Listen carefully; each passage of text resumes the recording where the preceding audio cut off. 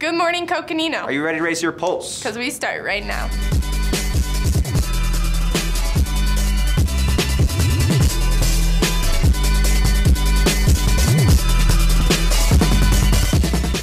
I'm Jack Stone. And I'm Rain Varney. I hope you guys had a fantastic holiday break and a happy new year.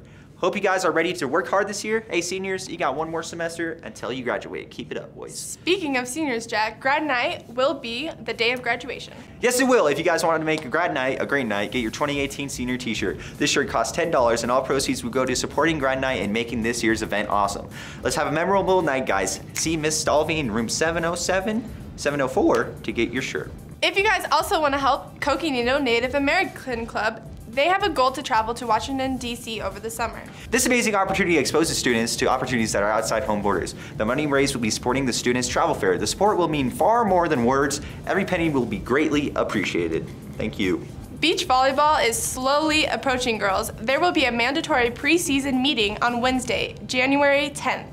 At combined lunch in the library. Any girls wishing to play must attend. There will also be a softball meeting on that day during lunch in the small gym. Make sure you girls attend this meeting so spring sports can be amazing. Speaking of sports, let's go over and see what Keegan and Kortnee have to say. Welcome back, Panthers. I'm Kizabel Tordova. And I'm Kortnee Begay, and this is Panther Sports.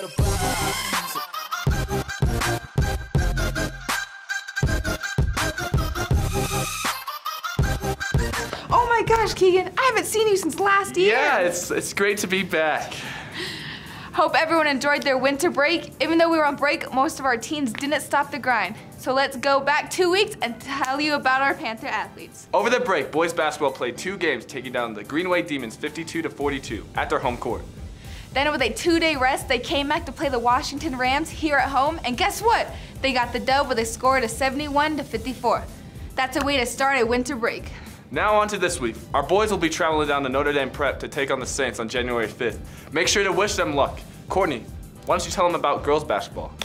Over the break, our girls basketball competed in a total of 6 games. The Greenway Demons came to our home court, but we didn't let them down easy with a score of 53-21. Way to hold the court. Next, they traveled down to Washington High School and came back with a big win, 62-31. Man, you girls don't play around. On December 28th, we traveled down to Tucson for the Tucson Cactus Classic. It was a total of 4 games in the span of 3 days. You girls didn't stop during break, but now since our break is over, on Friday they'll be taking on Notre Dame at home. Tip-off is at 5:30.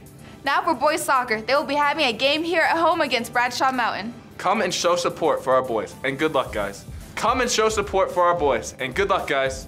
Now onto the calendar. Next week on the 9th, our basketball teams will play here at home against Flagstaff High School. Girls basketball will be starting off at 5:30, then following our game, the boys will play at 7. So I better see an amazing crowd out there Tuesday. On the same day, boys soccer will be going down to face Lee Williams, but our girls will be defending their field at 3 against Lee Williams. On Wednesday, wrestling will be having a meet here at home starting at 4 p.m. On Thursday, boys and girls soccer will be playing Mojave.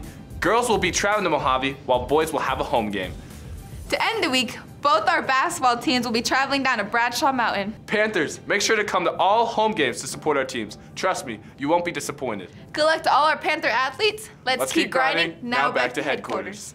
You know what could help our athletes? Getting a good night's sleep? Yeah, that could help, but also some yoga. Yoga works on strength, flexibility, balance, agility, endurance, core, and overall strength, among other things. So I'm guessing morning yoga is back. Yes, it is. Morning yoga will take place in the main auditorium every Tuesday and Thursday from 6:45, 7. Everyone is welcome to come, but please come dressed to participate. Before we head out, the Coconino High School Coconuts First Robotics Competition team hosted 400 plus First Robotics students at the 10th annual Flagstaff First LEGO League qualifying tournament. 33 teams from all over northern Arizona competed, including 17 Flagstaff teams. The top teams advanced to the Arizona's first LEGO League Championship at Arizona State University on January 13th and 14th, 2018.